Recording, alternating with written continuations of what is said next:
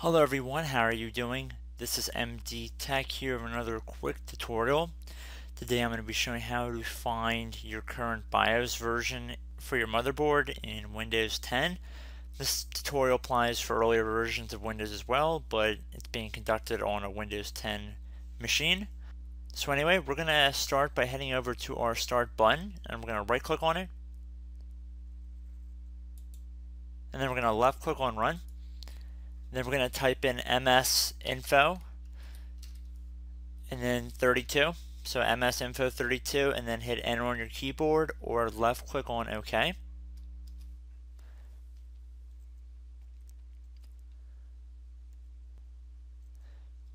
Underneath the system summary, we want to go down to BIOS version and date. And right here you see your BIOS version and our version number is right here. And the release date for that BIOS should be listed right here. So I hope this tutorial helped you guys out, and I will see you in the next video. Goodbye.